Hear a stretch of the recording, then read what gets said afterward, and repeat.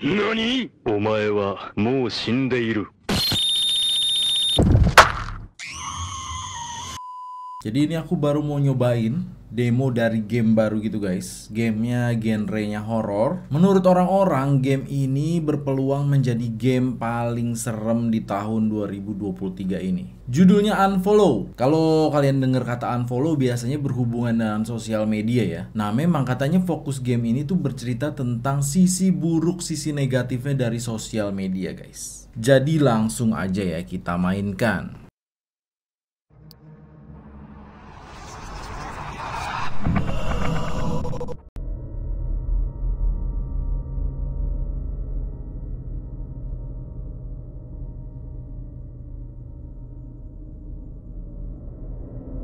What happened? Where am I? Nah, ini bangun-bangun udah kebingungan dia nih. Di sini kita bermain sebagai N, namanya N. Si N ini nggak tahu kenapa tiba-tiba dia terbangun di tempat ini, guys. Di sebuah rumah yang sunyi tanpa ada ingatan gimana dia bisa sampai ke tempat ini. Ini foto N waktu masih remaja. Kenapa ada foto dia di sini? Berarti memang ini bukan rumah dia ya. Berarti emang bukan rumah dia ini. Dia aja bingung kenapa ada fotonya di rumah ini gitu. Di sini juga ada video cuplikan film gitu, cuman apa ini kurang jelas juga apa ya. Ini kayak rumah yang udah terbengkalai gitu ya guys. Kayak rumah masih bagus rumahnya tapi kok kayak udah ditinggalin gitu. It's too dark. I can't see anything. I need a light. Mungkin kayaknya nih kita harus mencari tahu nih gimana si N ini bisa ke tempat ini. Terus kenapa dia bisa ada di sini ya?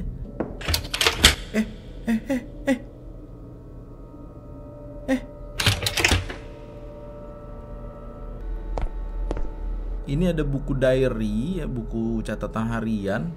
Nah bener kan kita emang harus membuka kepingan memori si N yang hilang gitu kayaknya nih guys.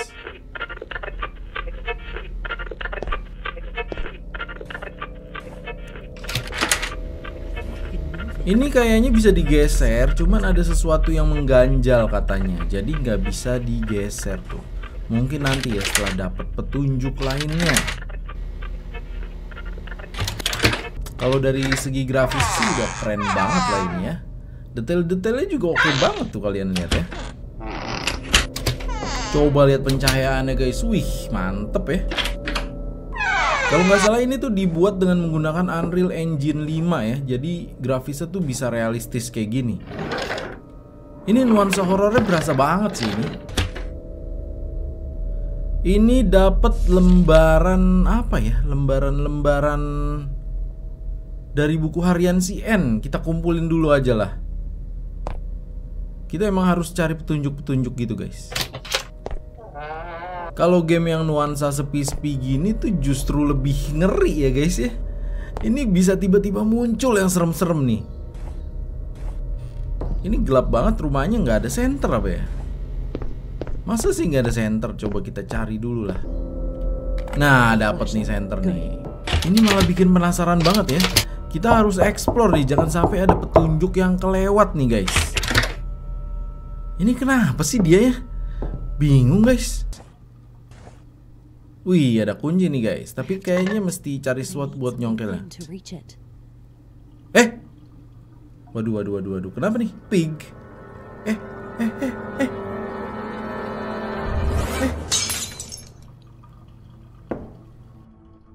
I've tried, Anne. Really, I tried to be your friend. But friendship doesn't work that way. Kenapa dengan babi dan paus? Kenapa itu? Apa karena si N ini badannya besar mungkin ya, jadi dia dikatain gitu. Berarti dia mungkin korban bully di sosmed gitu guys.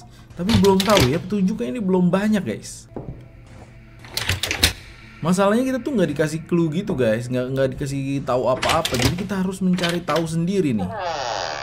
Wah ini basement nih, ruang bawah tanah. Perasaanku udah nggak enak sih kalau turun ke ruang bawah tanah kayak gini sih. Nah dapat obeng nih, bisa kayaknya ya buat nyongkel kunci di wastafel tadi tuh di kamar mandi.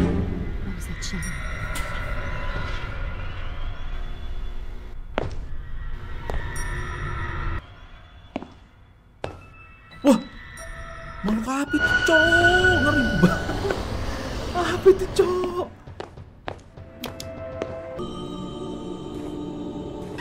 Aduh, Mbak.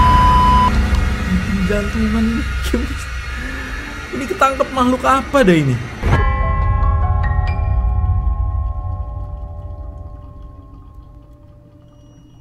Mungkin baik juga itu hantu ya. Kita dibawa ke kamar mandi tadi, dibawa balik. Jadi langsung kita ambil aja nih kuncinya nih. Ini dapat Comics of N7, Comics of N7. Jadi si N ini mungkin dia yang bikin komik ya.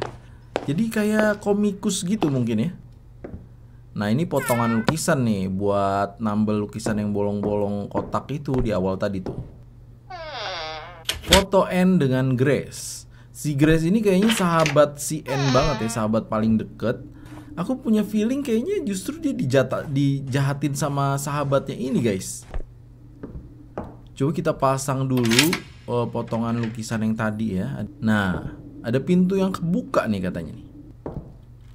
Grace? Ini ada foto siapa ya? Foto Grace kayaknya. Ini kayaknya ada yang main ilmu hitam gitu, guys. Ini ada buku kitab terlarang gitu, kitab iblis.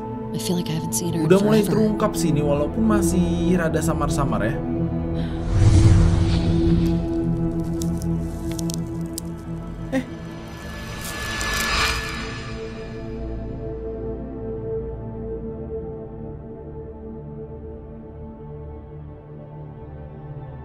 Ini kenapa sih dia ya? Bingung, guys.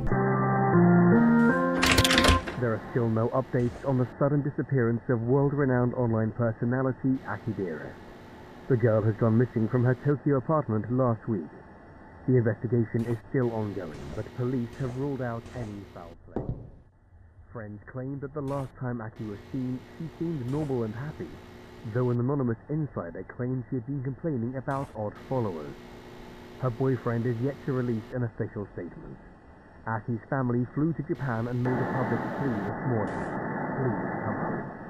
We hope for the best, don't give up. We will cover any major updates. Kalau menurut suara berita tadi, 10 kreator menghilang tiba-tiba secara misterius gitu, guys, katanya. Jadi mungkin si N ini salah satunya ya, karena dia mungkin konten kreator. Hey. You're Aki dearest. Hi. TV-nya nyala. I need your help to get out of here. Ini kan What are you doing in there? ada Aki Dires, guys, di TV. Katanya dia juga nggak tahu kok bisa ada di dalam situ. I don't know what to do. Break the TV or something. How? I don't care. Hurry up and do it. Si Aki Dires ini juga kan konten kreator ya. Kayaknya ada yang ngebenci para konten kreator terus menggunakan ilmu hitam untuk menghilangkan mereka semua ya. Mungkin kayak gitu juga sih. Dia masih mencari tahu, guys. Ini ada video binatang-binatang. Apa ya? Video jadul gitu. Wah, sumpah bingung banget aku, guys. Kalian ada yang paham gak sih ini? Aku masih belum nangkep banget ini ceritanya.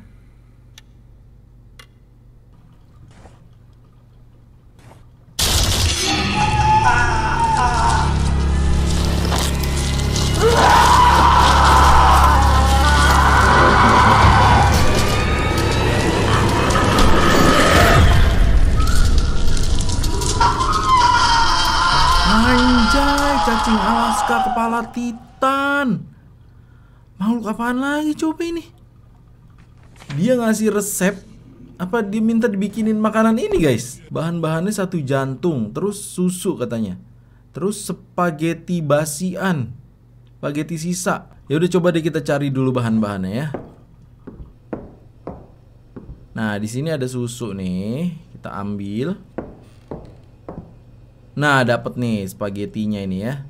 Spaghetti sisaan. Tinggal jantungnya nih. Di mana ya jantungnya? Coba kita cari dulu, guys.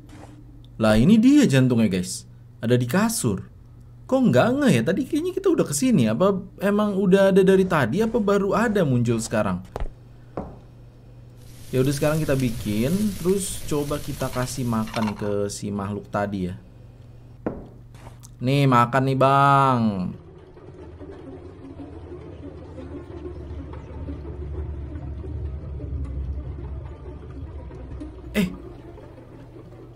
Kenapa lagi nih?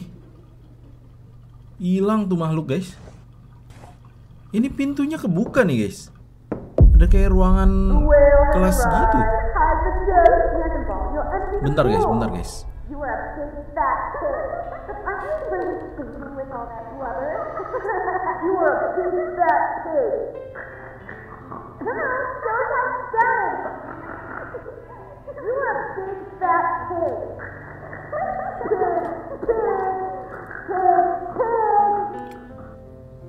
I thought that everyone would have noticed my change when I went back to school with my new look. They'd been making fun of me for years. They'd make me feel like a freak. And after I starved myself for an entire summer, nobody even came to me to apologize or say something nice. Nothing. I'm not their freak show anymore. And now they don't see me. But they won't ignore me forever. I'm better than them. I'm special. They'll be forced to look at me.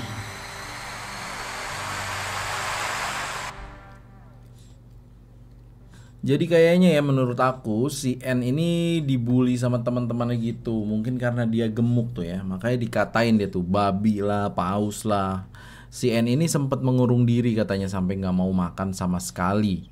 Mungkin N ini dendam terus menggunakan ilmu hitam untuk menyakiti teman-temannya. Ya mungkin ya guys ya. Tapi kenapa dia bisa hilang ingatan ya? Apa mungkin dia tuh justru dia yang jahat bersekutu dengan setan, tapi dia nggak tahu konsekuensinya gitu, nggak tahu kalau ada harga yang harus dia bayar. Memang ini baru game demo sih guys, tapi jadi penasaran banget ya. Kira-kira bakalan seperti apa nih endingnya nih? Full gamenya ini belum rilis guys, tapi kalau kalian penasaran bisa kalian coba ya mainin demonya gratis di Steam. Terus kalau kalian pengen penasaran banget nih buat tahu ending full gamenya kayak gimana, kalian bisa klik wishlist dulu guys. Nanti kalau udah rilis kalian bisa mainkan gitu. Jadi kita tunggu aja gamenya untuk full rilisnya nanti gimana, karena aku penasaran banget nih endingnya bakalan kayak gimana ini. Misterius banget gamenya ya. Oke lah, bye bye.